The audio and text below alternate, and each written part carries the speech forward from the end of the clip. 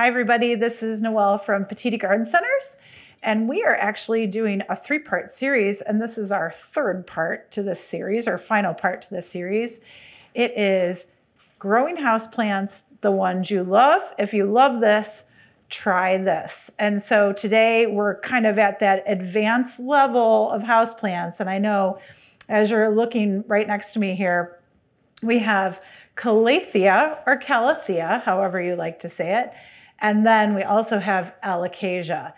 And for those of you that have tried Calathea with okay success, or maybe you absolutely love them, they are a little bit tougher to grow. So we're going to talk about the conditions that they prefer and how it's nice to kind of take those care details and kind of move them into using the Alocasia, on the Alocasia or around the Alocasia. So first of all, with Calathea or Calathea, their foliage colors and texture are unbeatable. I mean, they are just so fantastic, and there's so many different varieties. I think all of us try them at one point, say, okay, we're going to try it. Sometimes don't realize that they can be a little bit higher or more advanced care level, and that's okay.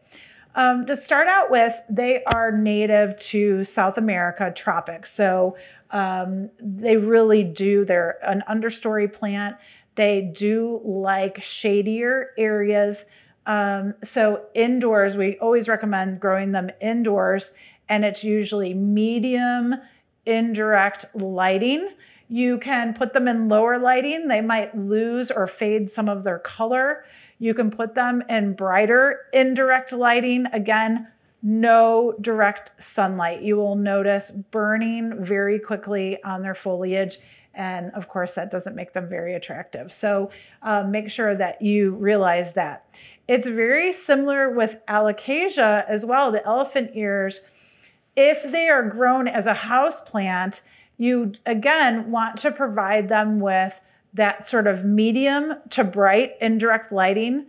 They really, if they're not watered a lot or not growing in moist, evenly moist soil, they can also burn. So just be aware of that when you're growing them. And of course, these can be grown outdoors in more sun. I would probably go to like the part shade type of lighting with them. But again, they have to have consistent soil moisture to be able to kind of be able to handle that type of direct sunlight. So do be aware of that.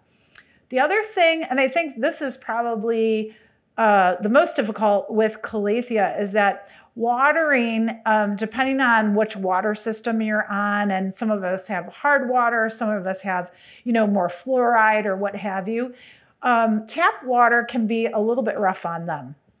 So when you water with tap water, what we always recommend is you go ahead and fill up your watering can and let it sit out overnight at room temperature.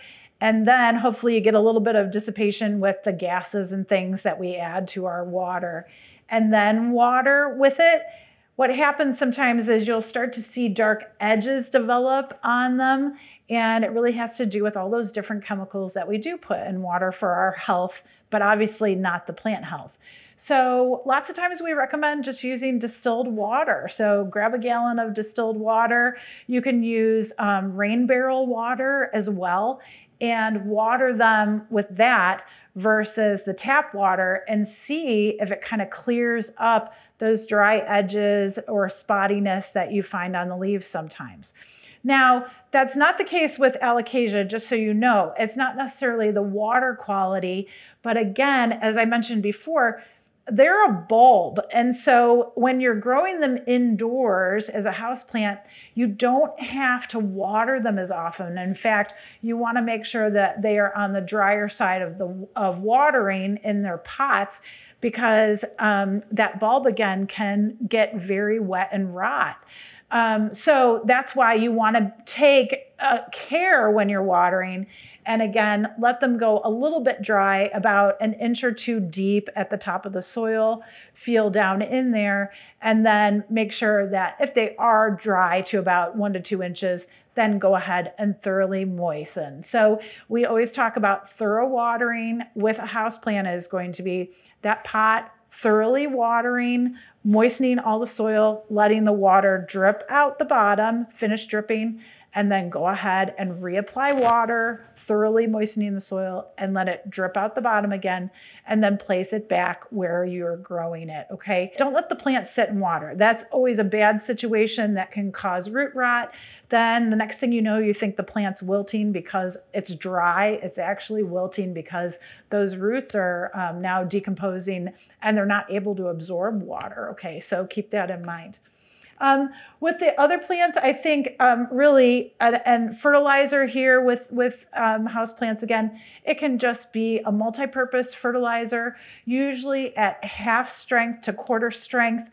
You can use houseplant fertilizers. Just read the package directions before you apply so you know what you're dealing with, and formulations. There's so many different formulations out there, organic, man-made, what have you, that any that you decide to use are great. Just don't overfeed and always follow the instructions, okay? Let's talk about varieties. So I mentioned Stromanthe. This is Triostar, really beautiful pink and green variegated foliage. In that Calathea family again, looks very, very similar with those deep kind of purple pink back undersides of their leaves here. This one's Shining Star. It's a beautiful rounded leaf. Gorgeous variegation, kind of like peacock Calathea, if you've heard of that before. So that's this variety, a little bit larger foliage here. This is Makoyana, beautiful smaller leaf variety. And I should mention that these are great in bathrooms.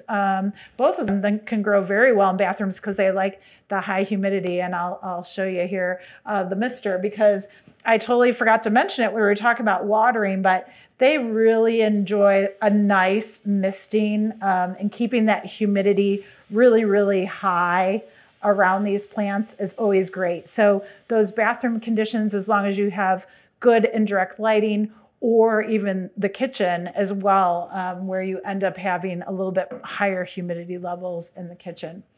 As we move, sorry, this is a little Calathea too. This is Zebrina, so beautiful striped foliage here. Lovely dark green color. And I love how the Calathea or Calathea kind of unfurl. They unroll their foliage as they come out. So it's so pretty. It shows the undersides of the leaves so well. Now with the Alocasia, also known as elephant ear or taro. Again, this one's kind of a really new designer one. This is a really dark, almost black leaf, very, very dark purple. So this one is going to be fantastic. And again, kind of shorter on the shorter side. And this one's, uh-oh, I lost it, Taylor. We're going to have to put the name in there for you because it's so new. I totally forgot. Oh, Infernalis. Got it. So the next one right next to it is a pretty common one. This is Friedeck. She's really pretty, kind of medium sized, but not too big, not the huge giant Alocasia or elephant ears that you find out there. Beautiful white vein through that leaf. We have Polly, and this is also known as African mask. But again, I think it's interesting that they get all different common names. So again, try to find out your real botanical names on some of these, because they don't come from Africa at all. They come from Asia, really, most of your Alocasias. And then this beautiful mottled one is called Hilo Beauty. A little bit larger. Sometimes you'll see these growing outdoors, again, outdoor planters, kind of shady, partial shade. And these can get a little bit bigger outdoors, closer to that 4-foot mark. So just depending on where you grow them.